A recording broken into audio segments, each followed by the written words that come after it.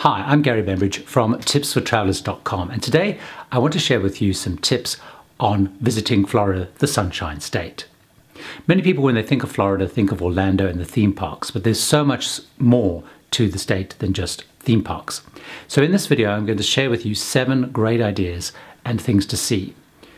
The first of these is St Augustine, which is just a short few hours north of Orlando. I'm not expected to find the oldest inhabited town in the United States in Florida, but it is. St Augustine is the longest permanent settlement dating back to the 1570s. It's a gorgeous place. The highlight is the Castillo de San Marcos fortress, built in the 17th century by the Spanish, that settled and controlled the town. There are also grand buildings built by wealthy pioneers like Henry Flagler, co-founder of Standard Oil, that are now museums like the Leitner Museum that used to be the Alcazar Hotel, and a college. The Hotel Ponce de Leon is now Flagler College. The second must-see site, I believe, in Florida is also a short drive from Orlando, but this time heading east, and it's to Cape Canaveral. In Cape Canaveral is the magnificent Kennedy Space Center. It's a fascinating place which young, old, everybody will absolutely enjoy. So let me tell you a little bit more and show you around the Kennedy Space Center. It's in Cape Canaveral, and it's a fascinating place. During the tour of the rocket garden full of the early American space rockets, the guide pointed out that the early trips into space were really just ballistic missiles with tiny cramped capsules for astronauts perched on top. You can get up close to the actual Atlantis space shuttle that went into space 33 times, head out to the launch pads and walk under a vast Saturn V rocket of the type used to power the Apollo missions to the moon. You can also meet a real astronaut, and here our NASA is preparing to take man all the way to Mars and back. So my third tip is heading further south in Florida, and this time it's down to Miami.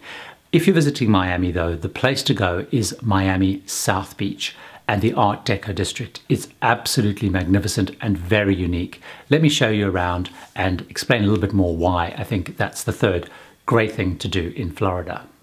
Strolling around the beautifully preserved Art Deco district along Ocean Drive, Miami South Beach, it's really hard to believe that before the 1980s, it was a shabby and deteriorating area, a threat from developers, mostly inhabited by poor fixed-income pensioners, drug dealers, and displaced Cubans. It was so bad that the Miami Vice TV show used it often as the location inspiration for many of its crime storylines focused on drug dealers and thugs. It all changed after Barbara Capitan and her supporters succeeded in getting almost a square mile of South Beach on the National Register of Historic Places. It developed from there to what it is today, a mecca for hip bars, restaurants, and a magnet for beautiful people to congregate and preen.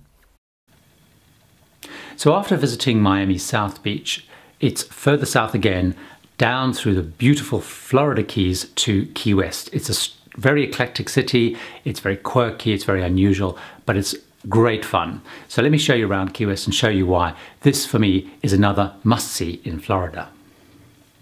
Ernest Hemingway and ex-USA President Harry Truman fell in love with Key West and had homes there that you can now tour. However, Key West also has the iconic marker for the southernmost point of the United States that every visitor lines up to take their picture with. Cuba is just 90 miles away from there.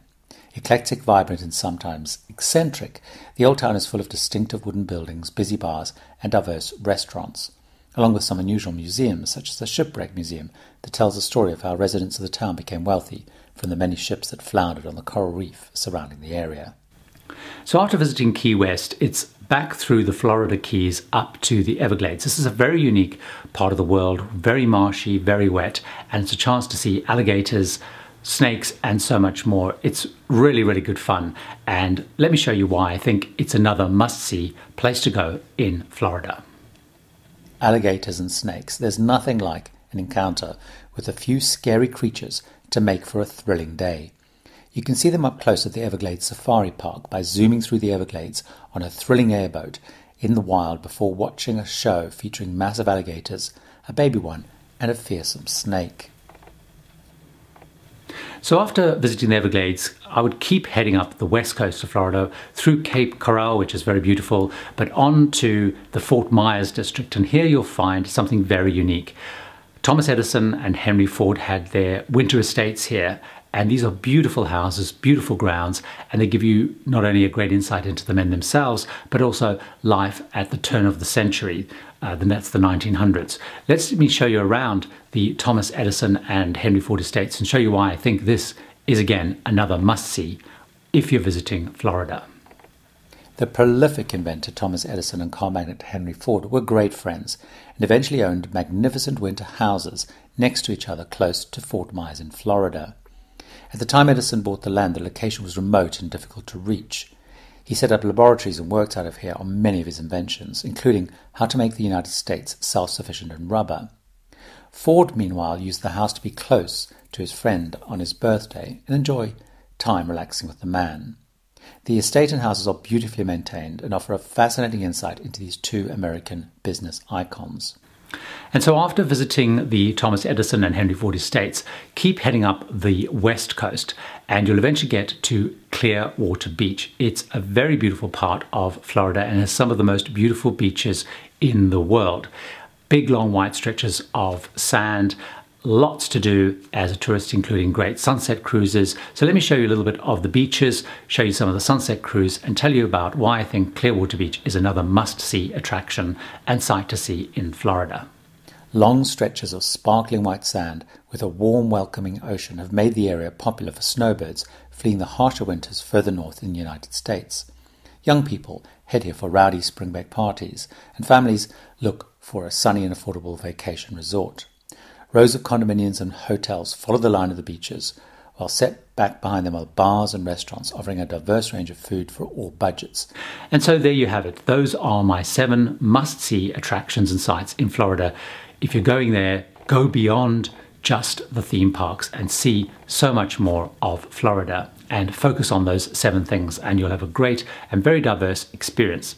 Now, how do you do it? Well, there's a couple of ways you can do it. First of all, you could simply go on a sort of a fly-dry vacation. Fly into Orlando, you can see the various theme parks, jump in the car, and then basically it's pretty much a circuit around those 7 sites. Or you could go on some sort of organized tour. So, for example, Titan Travel in the UK, they have a tour called The Best of Florida, which takes you around all of those sites and so much more. So remember, those are some tips, some advice, and hopefully some inspiration for visiting Florida. Remember, for more tips and advice, you can sign up for the YouTube channel, the Trip Films channel, and of course, visit the site at tipsfortravelers.com.